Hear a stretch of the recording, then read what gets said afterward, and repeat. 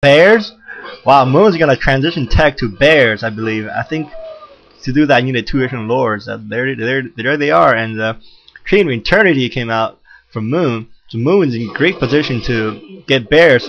Bear farmers are already out. So during that tower push, Moon was attacking his base to bears.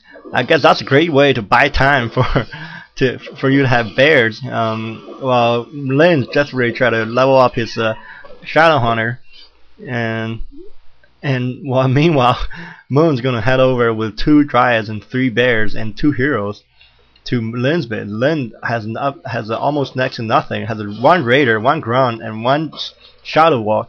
I'm sorry, spirit walker. But the blade master did come out.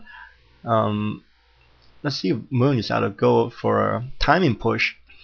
And by timing push, I mean if you do a significant amount of economy damage to Orc won't have anything to counter your bears. The thing counters bears is from Orc is a Kudo Beast. I don't think Orc has Kudo Beast yet, and this Raider is gonna get entangled and get plowed down by all the bears. And bears doesn't have any +1 upgrades or anything because there are only 4 of them.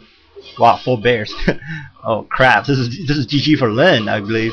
Another Raider is gonna get plowed down, but one Dryad did die for Moon, but Lyn's Shadow Hunter is in trouble, and he has to back off.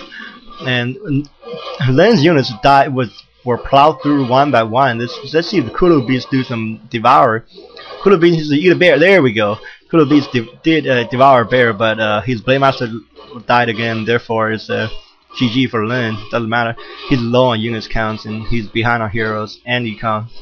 So that was GG, and this is game 1 between these 2 players, and I think this is the best out of 5. So I'll cast game 2 next.